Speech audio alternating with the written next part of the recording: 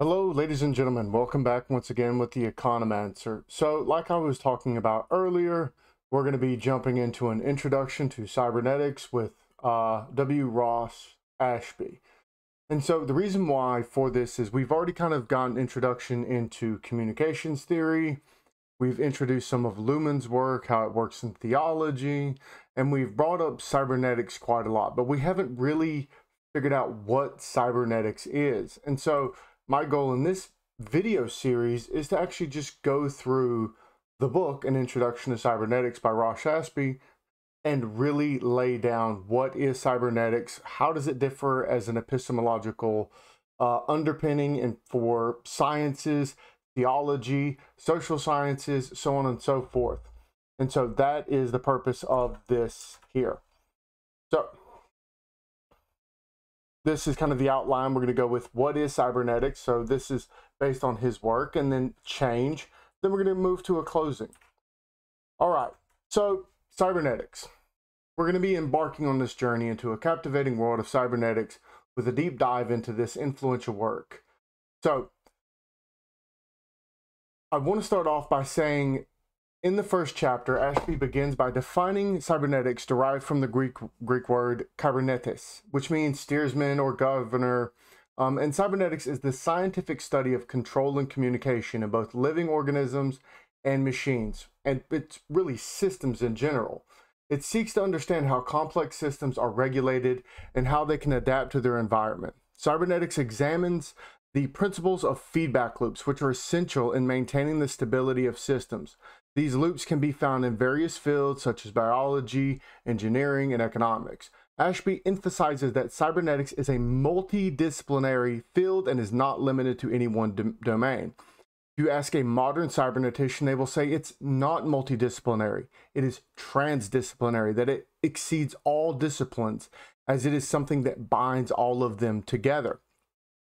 So Ashby argues that cybernetics is distinct from other fields of sciences because it focuses on the study of control and communications in systems rather than on the study of physical objects or natural phenomena. He suggests that cybernetics treats the subject differently by adopting a more holistic and system-oriented approach to understanding complex phenomena rather than breaking them down into their constituent parts, which I think is very important.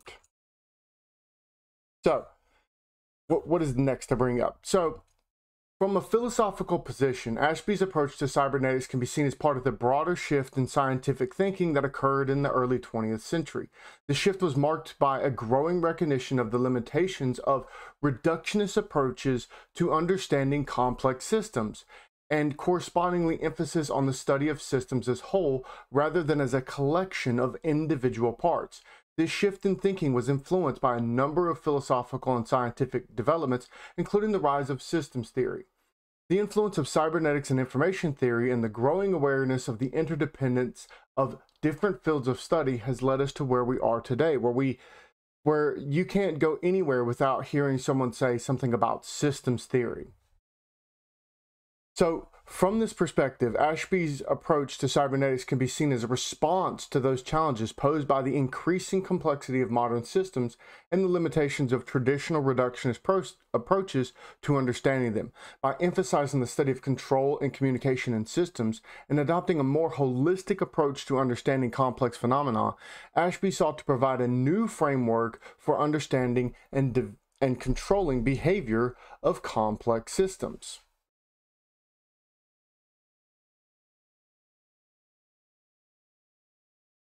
So now we're going to look at these key concepts. First, we have variety. This is the number of possible states a system can be in. It's important to understand variety in order to predict the behavior of a system or control it. Stability. A system is stable if it can return to a steady state after being disturbed. Stability is a vital concept in cybernetics as it helps us understand how systems maintain equilibrium.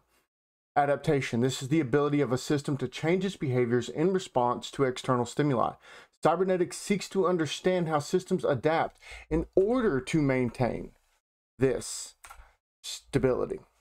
So, In the second chapter, Ashby discusses the concept of change. Change is an essential aspect of cybernetics as it involves the modification of systems' behavior in response to internal and external factors.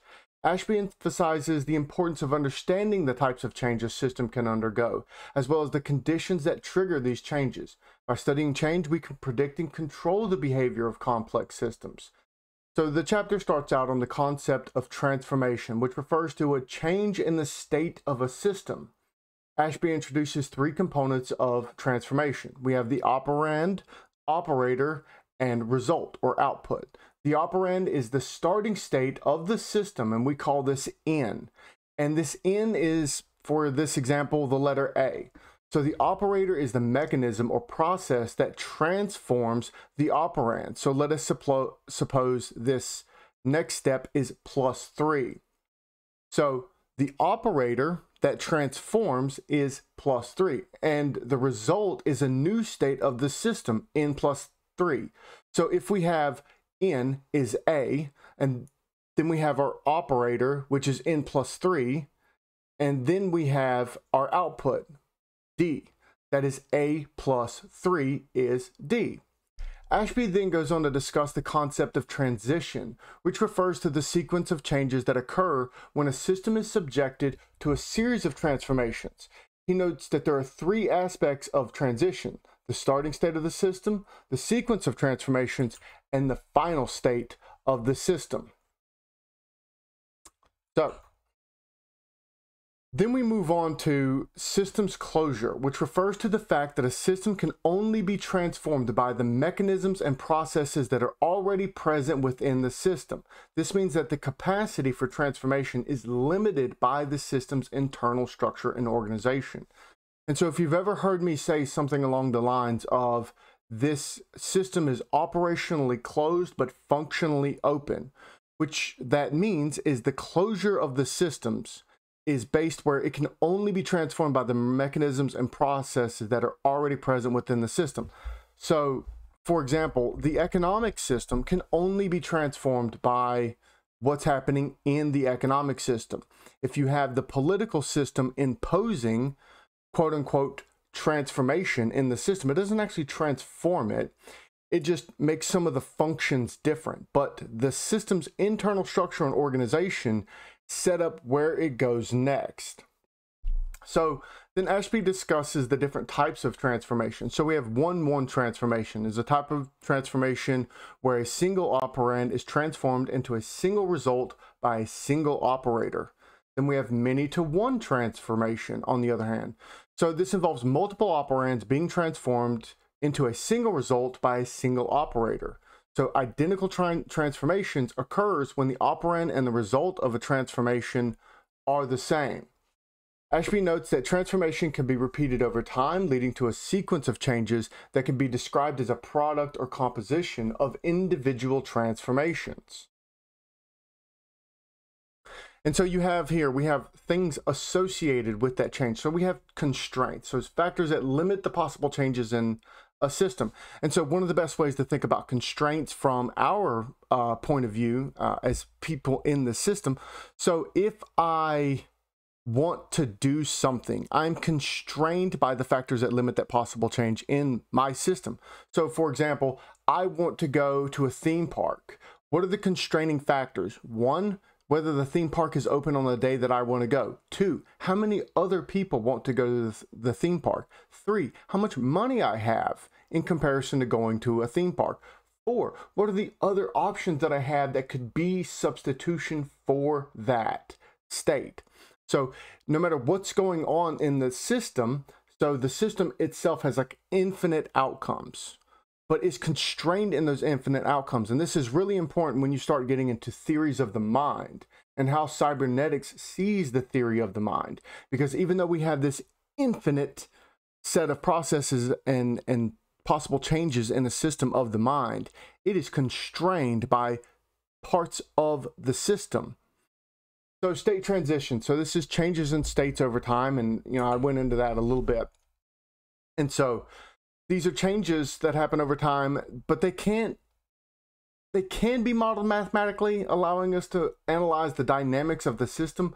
But that level of mathematical modeling, I don't think is really great at this point. The best you have is something like ABMs. We've in economics, they do what's called dynamic stochastic general equilibrium models, where we go from state transition of different points of equilibrium over time. So you'll have an exogenous shock. So let's say we have you and another person, y'all have this equivalence exchange between the two, and then one of your prices change, and then you have to dynamically recorrect what's going on to get back to that equilibrium point, right? We can model that for the most part, but as you expand out the amount of complexity in it from those transition stages, from the exogenous to endogenous shocks, it becomes extremely difficult to actually know what's going to happen in the system, and it's very hard to use that for any type of predictability.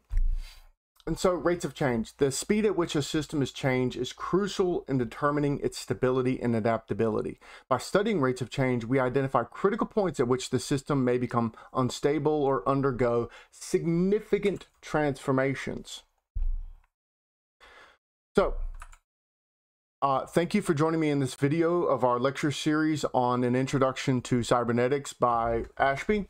In the next video, we'll be diving into chapter 3, where we'll learn about determinacy. Make sure to subscribe to my channel and hit the notification bell to stay updated on the series. If you have any questions, feel free to leave them in the comments below. And I will see you in the next video.